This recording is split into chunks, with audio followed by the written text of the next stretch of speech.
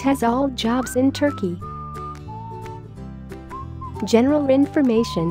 Turkey is a gateway country between two very different cultures, that of Europe and that of the Middle East. The contrast with the ancient and the very new is also very much apparent and to be savored. The hustle and bustle of the great ancient cities is offset by a peaceful, magnificent and very long coastline, the former of which has, of late, attracted the curious in increasing numbers, and the latter of which has provided a great boom in tourism during the last 2 decades. Turkish hospitality is legendary, as is the cuisine. The population of 68 million fits into a landmass of 300,000 square miles. Languages in use include Turkish, Arabic, Kurdish, Laz, and English is now fairly widely spoken, particularly in the tourist areas and the big cities. Islam is the religious faith professed nationally. The rapidly expanding tourist industry and pending membership of the EU has seen a massive increase in the number of TESOL teaching opportunities available. There is a broad market including high schools, private high schools, universities, and private language institutes. It's really very easy to get a job. However, the art lies in finding the right job with the right sort of employer. Teaching. One can find work simply with a TESOL qualification. However, this is not sufficient to comply with the regulations required to get a work permit. In order to teach in a high school, private high school, or a university, you must have a degree in English and a TESOL certificate. This is so that these institutions can satisfy the requirements of the Department of Education and employ you legally. Increasingly, universities are looking for candidates with a doctorate or some other higher degree, and some high schools are requesting a PGCE. Because of the huge variety of standards in education, you can expect a commensurately varied student body. Some will have very little experience. However, others, with more experience, will have many years' experience studying English. Students tend to be highly motivated due to the gains to be made, both in tourism and trade, from being fluent in English. Indeed, many universities use English as the medium of instruction. Hence, for many, irrespective of age group, English is a must, not a maybe. Visas and regulations. Tourist visas are normally good for 3 months and may be renewed by a cross-border trip to Cyprus or Greece.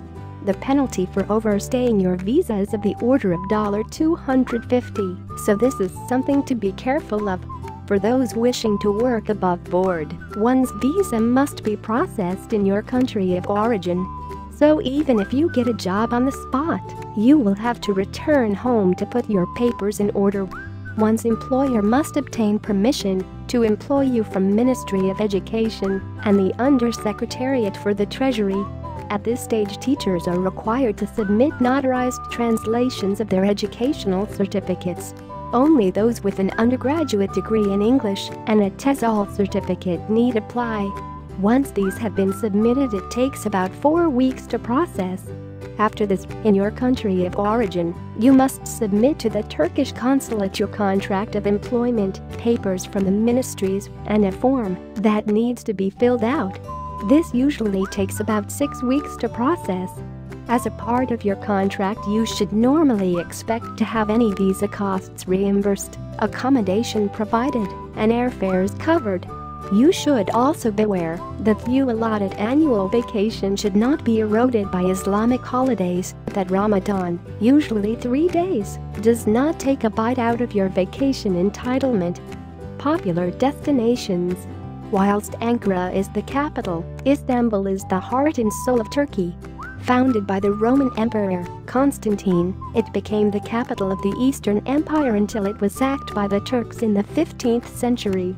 Constantinople, Byzantium, Istanbul, all the same city, straddling the Bosporus, its skyline dotted with minarets and Roman ruins, one of history's great cities.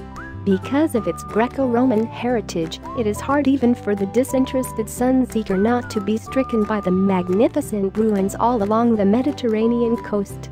Nevertheless, this can be set aside, and a good time can be had up and down the coast, the epicenter of which is Bodrum. The coast has everything you would expect from a major tourist destination. Getting a job.